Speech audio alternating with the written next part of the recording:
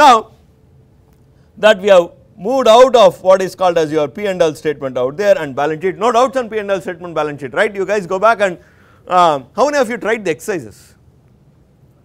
You have tried, right? You guys would have tried, no, not tried. I know Navya says no, slightly, it's very simple out there. No, I would suggest you try it today also. If you have some doubts on your exercise problems, next class I will address it. Next class, that is tomorrow. Tomorrow I can address it. Not in the virtual class, tomorrow's class I can address specifically any of the exercise problems in chapter 2 and chapter 3 what I have given out there. It will all take maximum 1 hour for you to do it, fine. Now we move to the other aspects out there, what we have actually planned. Menard Company A and B, you guys will do it. Try, if you have a problem, come back, I will redo it, not a problem. If you guys have a problem, come back, but you have to tell me that you have a problem. Today what we will do, spend time, is we will become a little typical accountants out here. We will become typical accountants and we will look at what we saw is the final statement which is presented to the public or which you will get it as managers to view and interpret and make decisions. But what goes behind the scene? What goes behind the scene is what we are going to sort of try and take a look at it. Pratishtha is feeling very happy because we are getting into her territory. What typically we normally call it as what we say is journal. I am just going to spend few minutes on this, and the other aspect out here is what is called as ledger.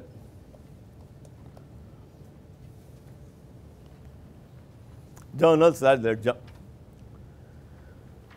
Journal, it is more for knowledge, not from the point of view of an examination. Do not expect any question on journal and ledger in the examination. No, I am not talking about it. More from the point of view of you have to understand what goes behind this before. For the next half an hour, we are going to spend time on that. First and foremost, if you look at journal, journal is the book of primary entry. Primary entry, that is the first book of entry. Moment a transaction takes place, a transaction is entered in the form of debit and credit only in a journal. A typical ledger account book you would have seen today, of course you have tally, so you do not do it separately, but typically if you look at the erstwhile age old accounting, typically there is what is called as your ledger account, and you will write what is account to be debited, what is account to be credited, etc. Now let me pick up some transactions from that and let me sort of try and record it if I can. I think that transaction sheet is there with you, open it, get it. First transaction you read, what is it, where is the transaction sheet? You will just go back to the same thing. In this particular case, I am just going to pick up some transactions, I am not going to do all, let me make that very clear, I am going to just pick up few transactions out here. Let us take the first transaction itself. That is Pratik and Imran incorporated prawn company with each contributing about 6 lakh equity shares of 10 each on 1st of January. So normally what happens is there is a date out there, that is 1st of January. Now what is happening in this particular case, we saw that cash was coming in and there is a in the form of what is called as capital, that is what did we do in the balance sheet, we recorded cash as cash or bank balance as what is called as an asset which is created, and correspondingly there is a capital which you owe at the time of what is called as your dilution or closing down of your company, that is what we created. So what happens, there is, we normally in accounting we always say debit always what comes to you, credit what goes out of you. For this is the first and foremost aspect what we say debit what comes to you, credit what goes out of you. Now the second aspect we also talk about is debit the receiver, credit the giver out there. We also say debit the receiver, credit the giver out there. Debit the receiver, credit the giver. We also talk about that. Now let us take the first part. Debit what comes in, what is coming into you? Cash is coming into you, cash or bank balance, bank account is coming into you, bank account debited. Now debit what comes in, credit what goes out. Is there anything going out? Nothing is going out there. Now go to the second principle. Second principle says debit the receiver, credit the giver out there. Who is giving? Prawn and what is called as the two partners who are basically giving the capital. Normally what I say, two capital providers, whatever is the name you can write, providers credit. Now there will be normally two columns out here, you can enter whatever is the column, whatever is the 12L out here and then 12L out here. I can have a debit balance out here and I can have a credit balance out here in this particular case. Normally what happens is there will be multiple columns in this particular case and that is all. And below that you normally write what is called as a narration, typical accountant, that is what is the purpose, why, etc. Now this is how typically your transactions movement, every transaction movement that happens are basically entered. Pick up another cash transaction from this, read any other cash transaction out here. 5, okay. Let us look at transaction number 5. I am jumping to transaction number 5 here. The company issued 200,000 debentures of 100 each on 1st of January and all the debentures was fully paid and subscribed. The company has issued debentures. Again what is happening?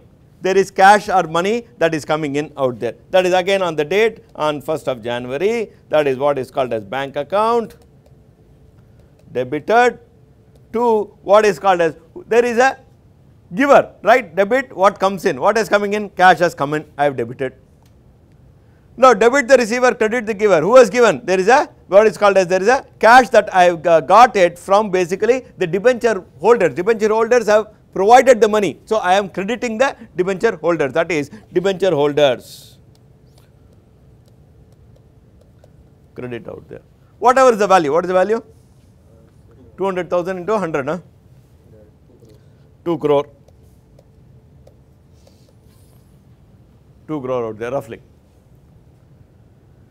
So what have I done? Every transaction like this I will record it in what is called as the book of primary entry, that is what we call it as a journal.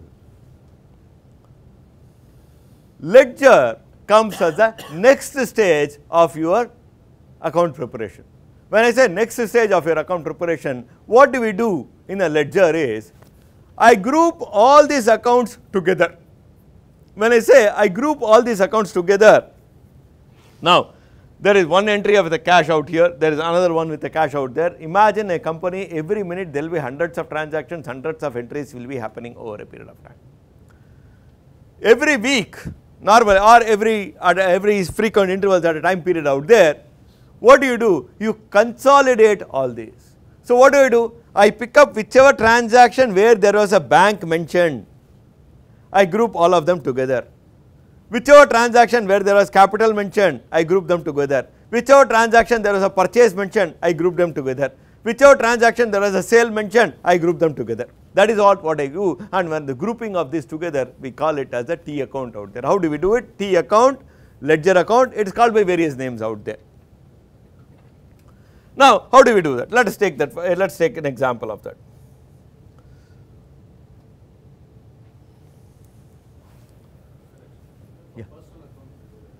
Personal account, we will come to that, sir, we will come to that. Every account, every transaction, for every transaction you will have an account.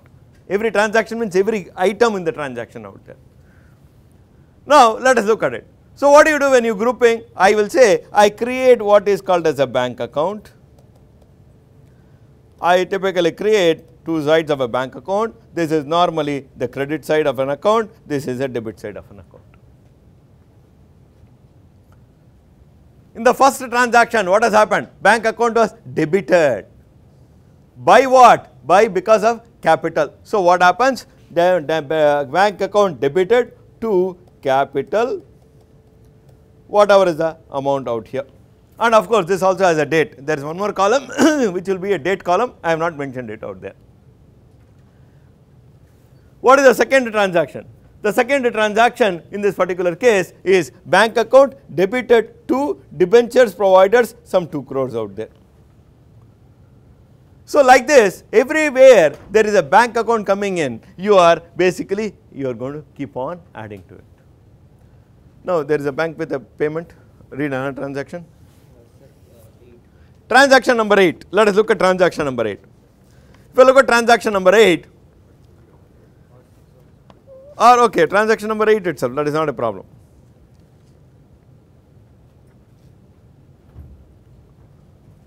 No problem, we can take a break. Don't worry, perfectly fine.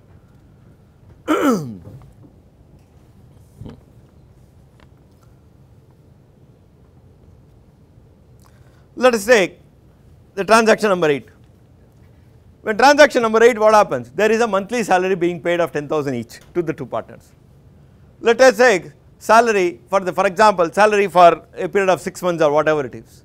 So if you take a salary for a period of 6 months you are paid, then typically what would, or every month when you take the salary, what is the typical journal entry? Debit the receiver, credit the giver. Who is receiving? Partners are receiving. So partner salary. Is it so? Am I right?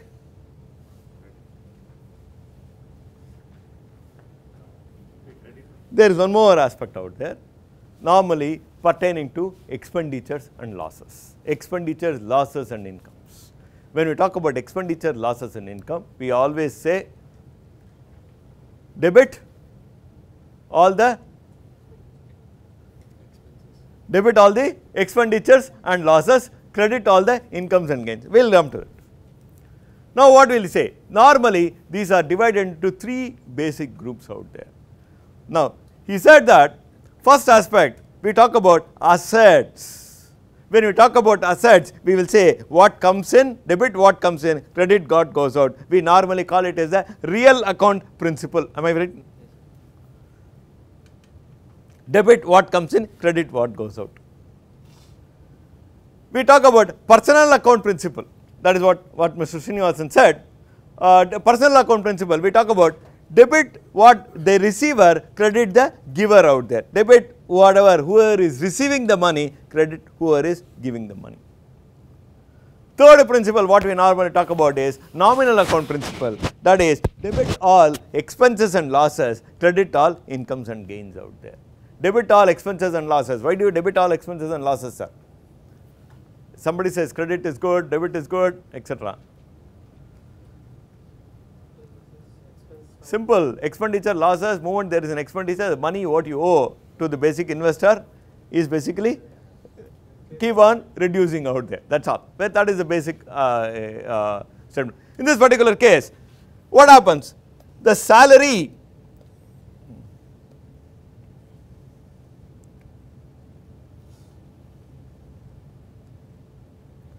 in this particular case, the salary what I pay is an expenditure, please understand. When I say debit all expenditures and losses, I will say salary account debited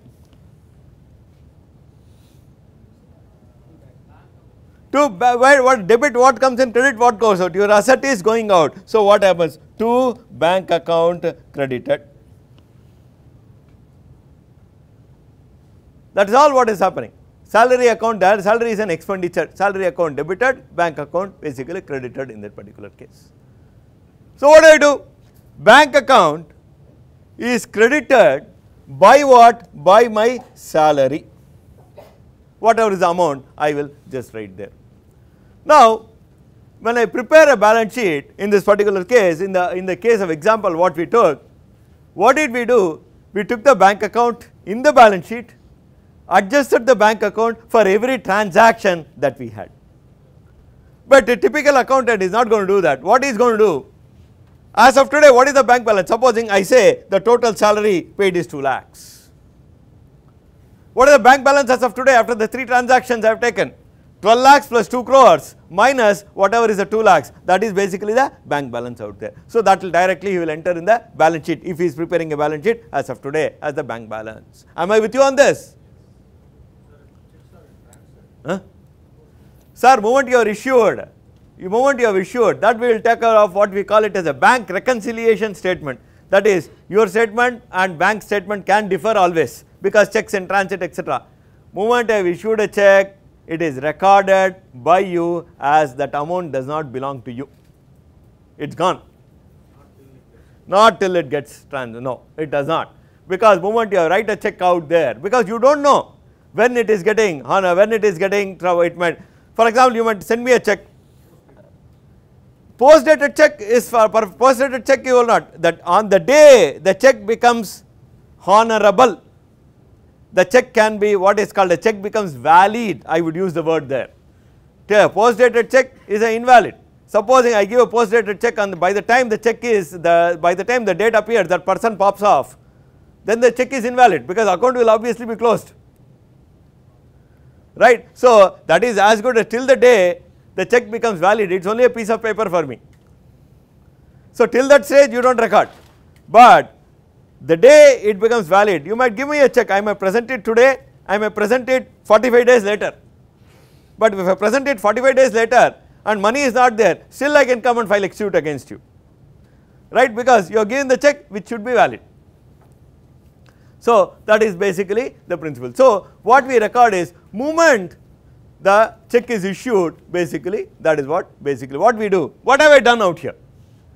All the bank transactions I have grouped it out here. So as of today, if I need to know what is the bank balance, I will just look at the bank account, the ledger account of bank. I have the total of debits, debits is money that you are receiving, I have the total of credits, the difference is basically the balance which should actually match with your bank account out there. Yes sir. This nomenclature is quite confusing, sir. That is why I did not start off with this, sir. Like for example, one in this counting, we say it's debited bank account, but whereas Well, come to that, I will come to that, I will come to that, I know that. You will all be worried that salary is credited, not debited.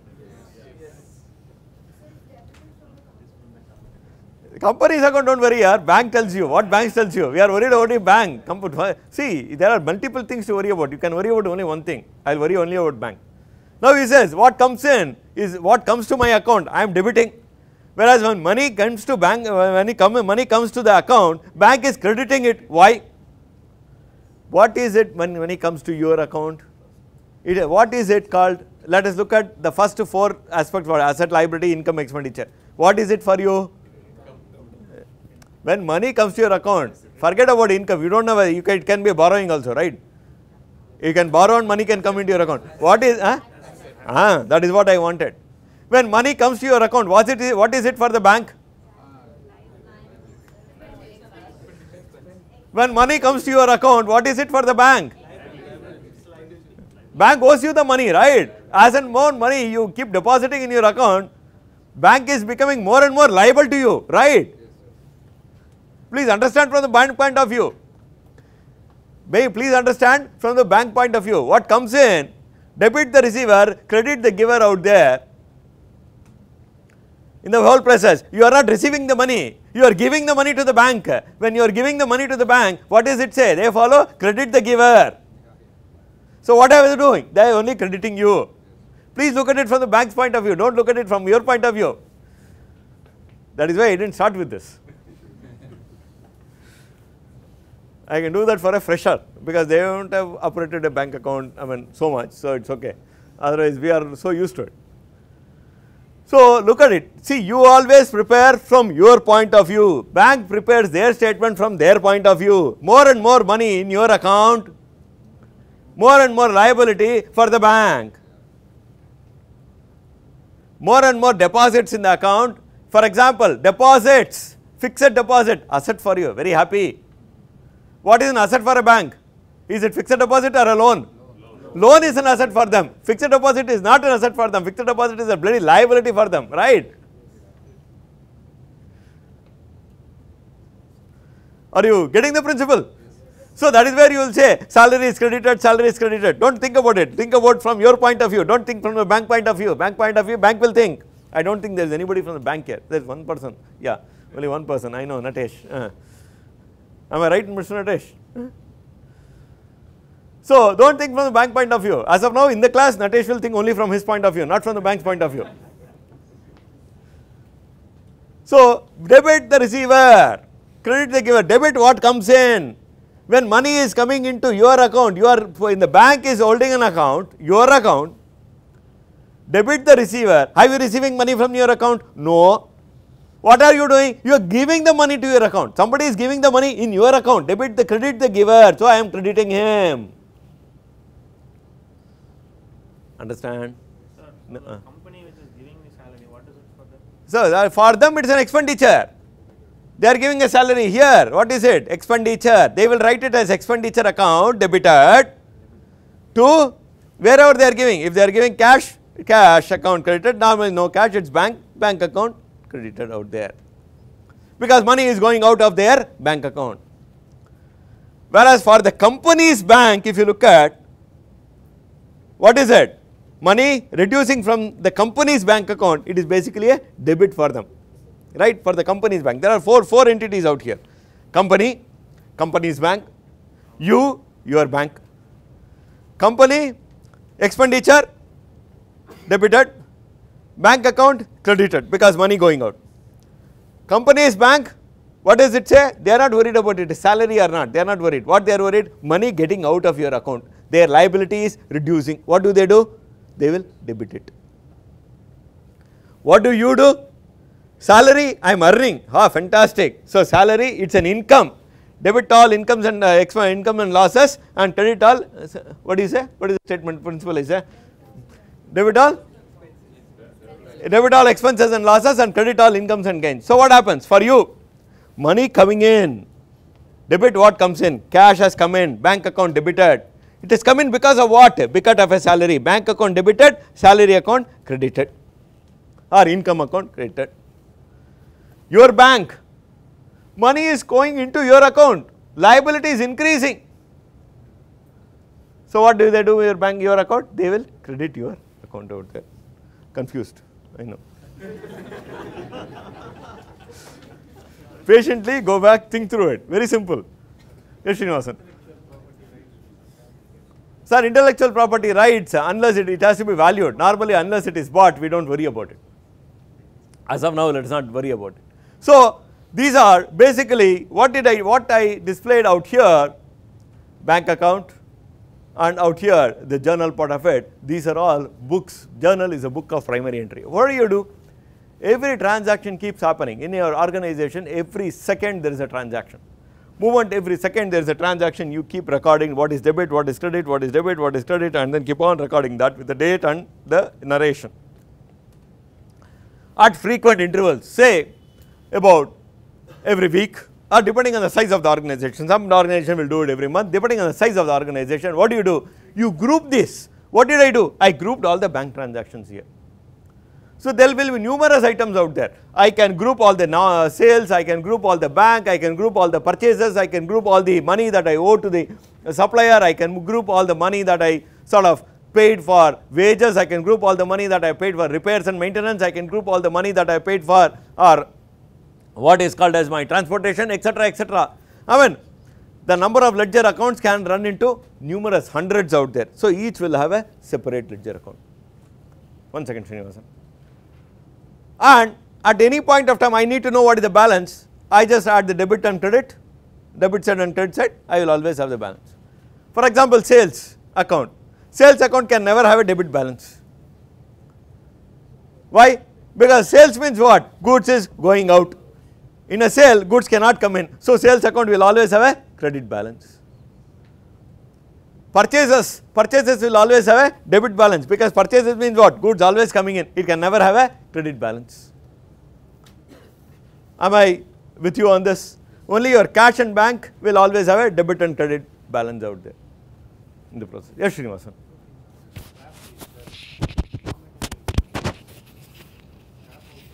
Yeah. Scrap, what we sell will get added to your income. Sales, service income, and then sales income, service income, and other related income, totally other income. There can be 4 kinds of incomes out there. For example, an automobile company, there can be a sales income, that is selling of the vehicle. Second kind of income, there can be selling of spares. Third kind of income, there can be selling of what is called as dealing with services out there. Fourth kind of income, there can be scrap sale, scrap whatever generated. Fifth kind of income, I generate income based on my investments also. So that there can be multiple kinds of incomes out there, what we talk about. Petty cash is an asset, you can call it petty cash. It is an as of today, if it is not utilized, it is an asset, sir. It can be petty cash is a name what you call it, that is all. I can call it petty cash or a macro cash or a micro cash, whatever it is, you can call it any way you want, but cash is an asset, that is all for you. Even if it is a borrowed cash, it is still an asset for you because the cash is yours, borrowing is a liability.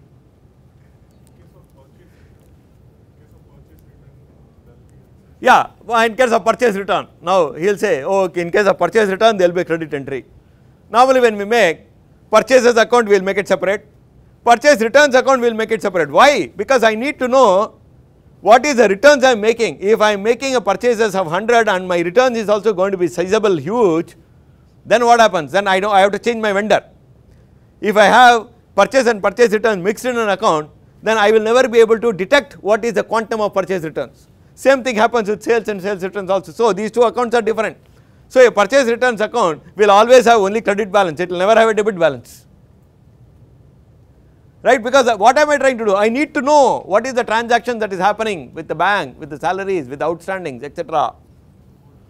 Multiple, yeah, not 4, in this case 4, for you will have 400 different accounts out there if you typically look at it.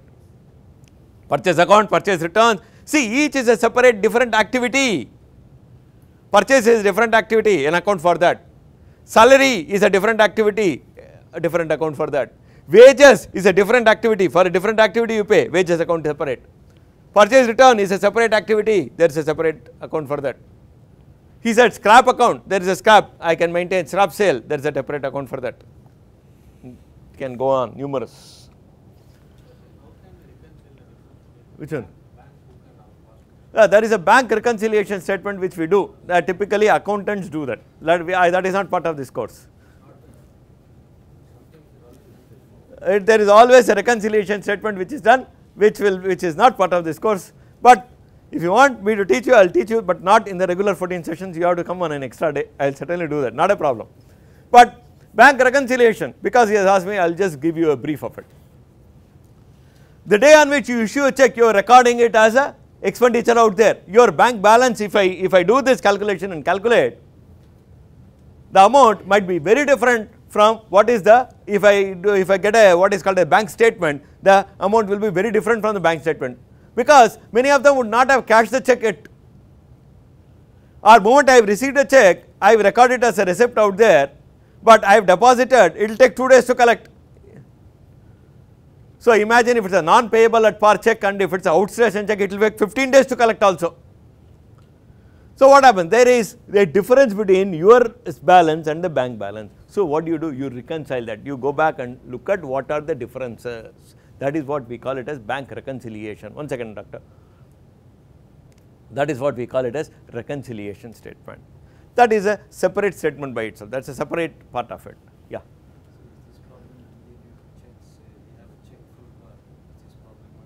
No, check free is perfectly fine, but what happens is, even if you look at what do you call it as any ECS payment also, there could be a time delay, there could be a time lag, whatever time lag. Supposing I make a sale, today bank is working, yeah, today it is working, I make a sale today at 5 o'clock, I have recorded it, but money credited only on Monday, tomorrow bank holiday. Today if I reconcile, there will be a difference, right. So if you do go, somebody can say net payment you can do it, but if it is RTGS, it is valid only in the during the bank working hours, whatever. I mean, I do not do much of this, but something around this, right. So there could be this kind of, only thing is, supposing without check the time lag is reduced, but there will be difference. Moment a credit card bill comes, I will say expenditure is so much, but I have given a ECS to my bank. So bank will debit my account only on the last day, on the due date, but as of today for me it is an expenditure, agreed, that much of cash I have to keep it aside mentally. Am I with you, sir? Is it prepared regularly or it's on demand? Which one? Reconciliation statement at every frequent interval the company will prepare, sir, because they need to know what is the difference. For example, dividend warrants, I have done a ECS of dividends, sir, dividends for all my shareholders. Some guy, one of the shareholder has closed his account and gone. The amount, though it is ECS, it will be in limbo, it will never get credited to his account, and neither is he claiming nor is he changing the account, maybe he has popped off. That amount will always be in limbo, and there will always be a difference between the bank, because as far as you are concerned, ECS dividend payment, you have reduced that amount, but money has not gone out, it is still in your account out there. Suspense is very different, sir. Don't suspense, where did you pick up the suspense word account, sir? Number, name, sir? I never used suspense account till today's class, but I want to know, understand. From an accountant point of view, we can't maintain that. Sir, suspense account is something, what happens is, if it is really not traceable, there is a problem, you are just not able to trace it despite racking your brain and having the best debit credit accountants. Normally, the best chartered accountants, we call them debit credit accountant, because they will be perfect in finding out what is a flaw. So, despite having the best of best, I am not able to find within that stipulated time period, then I park it in a suspense account, and suspense account I cannot carry it for lifelong. I will have to resolve it very soon. That is what is a suspense account. Let us not even worry about suspense account. Normally, we were taught when we were learning accounts, if the balance sheet does not balance, put the remaining in suspense account and leave it. That is what we were taught, but no, that is what learned from her. Interest is an expenditure. Principal repayment is just reduced from your liability. That is all. Fine, you have some basic idea about your, I mean, this again I said not from an exam point of view, but more for you to know what happens behind the scenes, right? Right, what happens behind the scene, we have clear accounts like this and then consolidate and take it to the balance sheet out there. Now, why I have not spent a lot of time on journal, ledger, etc. Reason, you are learning, not you are doing your executive MBA not to prepare a balance sheet, not to prepare what is called as a accounting statement or a balance sheet or a P&L. A balance sheet or a P&L just pops up on your table, you should be able to look at it and not feel scared about it. You should be able to at least look at some numbers and interpret some numbers out there. So, that is where we started from the balance sheet and then trickled it down to the P&L and so on and so forth. For online class, what we will do is, I have given you the annual report of Maruti Udyog, if I am not wrong. We will go page by page and interpret it. So, what happens, it is a lecture mode. If you have questions, you can always put in the questions and he will be there to looking at the questions out there. So, I will be interpreting it. So, there is no teaching of numbers per se. So, it will be that.